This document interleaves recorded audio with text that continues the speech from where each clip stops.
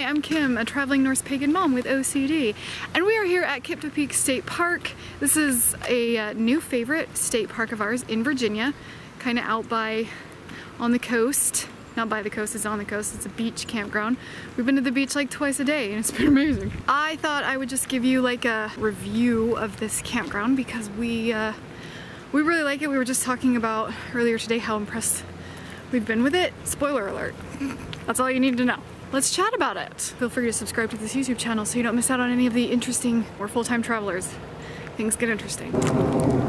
Airplane. Field for like soccer and stuff. So you can go play soccer. That's where the overflow parking is, but big space to go do something fun. Also boat parking apparently. So Kiptopeke State Park has kind of a variety of sites. They have full hookup RV sites. They also have some that are just water and electric. And they've got tent sites. They've also got some yurts and a bunkhouse. Beach access, a lot of people do boating things. This portion of coast, ocean, beach, has the concrete ghost ships. I'll leave a link in the description about that, but there's these like abandoned ghost ships out on the beach. Husband and Ruby actually kayaked out to them because we have like an inflatable kayak, and they rowed out there. Rowed like row with oars. They do tours sometimes and things like that as like ranger programs. They didn't have any ranger programs when we were here this time, which was kind of a bummer because they had a really cool one last time. We were here last year and we went on the owl prowl. They take you on a hike at like 10 p.m. so it's dark. Didn't use any flashlights, and we played owl noises to like see owls, and we heard a screech owl and we also saw a great horned owl. So like 2 thumbs up. Just a pro tip, if you're in state parks, take advantage of the ranger programs because the rangers are knowledgeable, they know what's going on, and they usually try to make it a good time for you. If you're looking for something to do, check out any ranger programs. They're usually a good time and always super kid friendly. I think anyway. Pretty sure that that's the bunkhouse. This campground is also super great for hikes and walking trails. Nothing strenuous, all the hikes are labeled easy, and they actually are. Like I get really upset when hikes are labeled easy and they're actually moderate, or if they're labeled moderate and are actually like strenuous. For just sad people like me who, you know, sometimes have joint problems because they have chronic illness and they can't do everything that they want to do. And anyway, all the hikes here are fairly flat, smooth, very, very smooth, very few places that's like tree rooty and rocky. They're not paved, but they're kind of sandy, but not loose sand. Like sandy dirt trails, really nice. And all kinds, they go just all kinds of places. They're just nice. We've been taking a nice little hike every morning before her husband has to work, and it's been awesome. These are the tent sites, and as you can see, they're like each one is just surrounded by trees and nature, and it's just super beautiful, lovely, really lovely. Here are the RV loops. These have hookups. Some have a sewer hookup, some have just water and electric. Some of the A sites are not super level. They're up on a hill a little bit. Most of the sites are pretty level though. They did a really good job with it here. They're really nice. They're really spread out. See the distance between these, between the butts of those RVs? Yeah, it's definitely move-in time. Lots of traffic right now. Worst time to be doing this. Now that we're coming through the RV loops, let's go to the beach. Down this beautiful tree-lined road, and there is the boardwalk for the beach right there.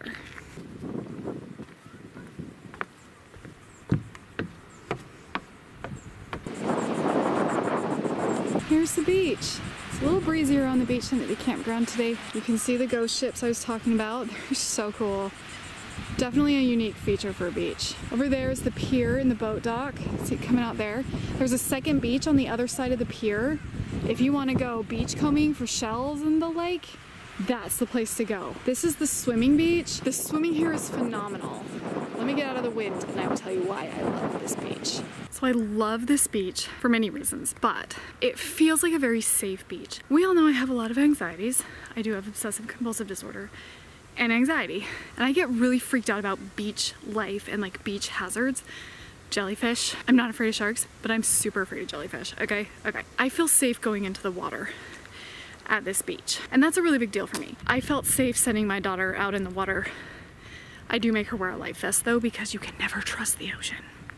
Here's one of the yurts that they have in case you want to go yurt staying. I do want to say that, to my knowledge, this campground does not have Wi-Fi pumping out from anywhere to any campsite. We have T-Mobile cell service, great phone service all throughout the campground.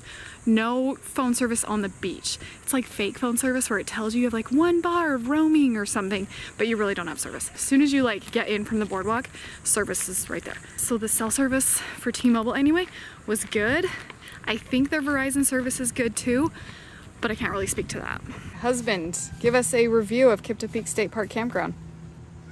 I like it. It's got lots to do.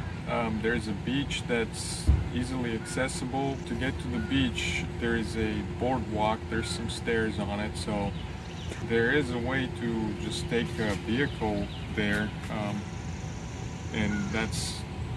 Yeah, you can park. And you can park right there, right by the beach, like if you can walk the stairs up and down. Lots of biking. There's a lot of trails. I don't know how many miles, but they're nice. They're kind of in the woods, so they're all shaded, and they're all flat, so they're easy. We saw deer, snakes, lots of osprey.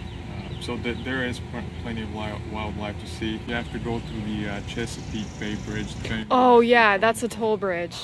Like, you have to go through the toll bridge to get here. If you're coming from south of here, you would have to go through that toll bridge, which for just the motorhome was $21 one way. But yeah, without a tow car.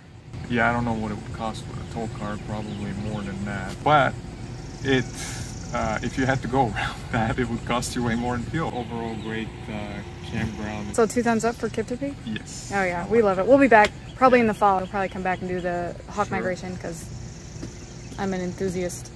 You are.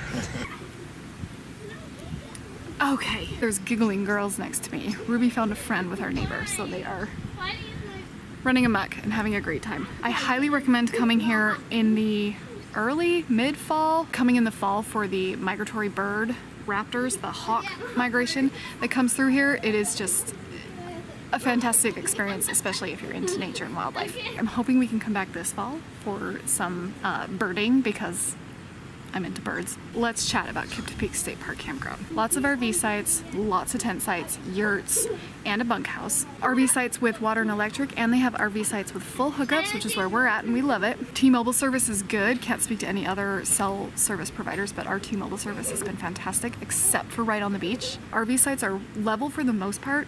The A loop has some that are on an incline, so just be aware.